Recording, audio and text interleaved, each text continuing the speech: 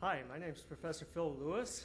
I teach Introduction to Martial Arts at Cornerstone University, and I'm an ordained minister. I've been practicing martial arts for about close to 34 years. And one of the things I like to do is draw analogies for the Christian walk and warfare, spiritual truths, right from the martial arts practice.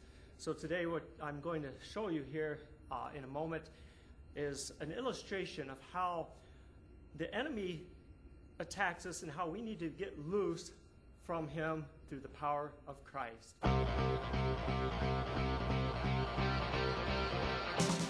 martial arts, defending yourself physically, there are a lot of different counters that you can use to get out of holds.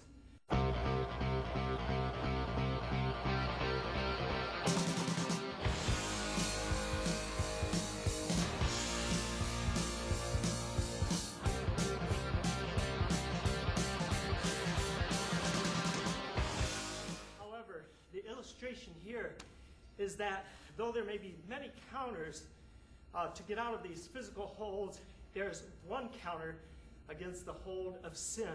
You see, Satan also uses the strategy of being subtle, of coming out and attacking you, grabbing hold of you, because the Bible talks about the cords of our iniquity. It talks about being held by cords of iniquity.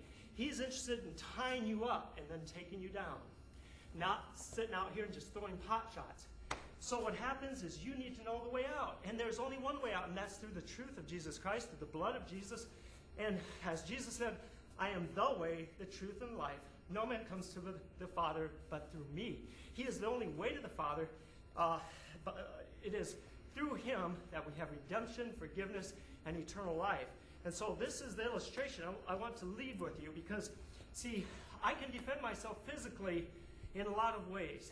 When we come in a situation, okay, and we find ourselves back here ready to be finished off, okay? This is the situation that we find ourselves when we come into this world, because it says, for all have sinned and come short of the glory of God. But it goes on to say, the gift of God is eternal life through Jesus Christ, our Lord.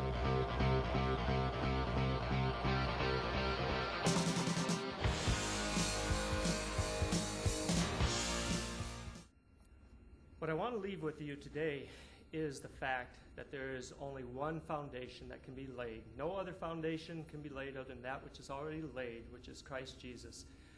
He is the way, the truth, and life, as I mentioned before. And the Bible makes it clear that under heaven there's no other name given among men whereby we must be saved. He is the ultimate self-defense, the release technique from sin, and the only one that will work. And so I hope you've enjoyed today's demonstration, and God bless you.